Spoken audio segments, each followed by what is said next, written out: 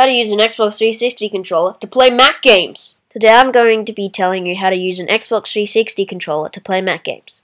First, you need to have a controller with a USB cable attached like I do, or you can get a wireless adapter like this one. You then need to get the Xbox 360 controller driver.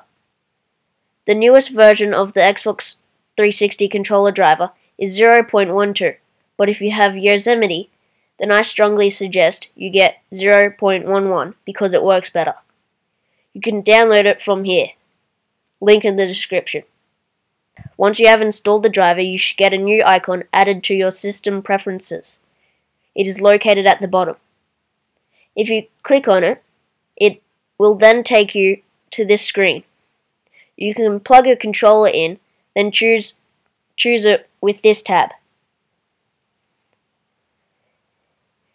You can test your buttons and choose which controllers you want supported.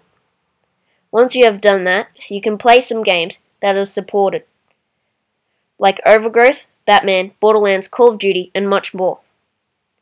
If you want to play games that are not supported, then get this app. It's called Joystick Mapper. You can add a joystick and bind the controls with the keyboard keys. So, if you know the controls to the game, then you can simply do that. Thank you. Tutorial number 2, how to become a lad. Click subscribe. Now you're a lad. There's no going back.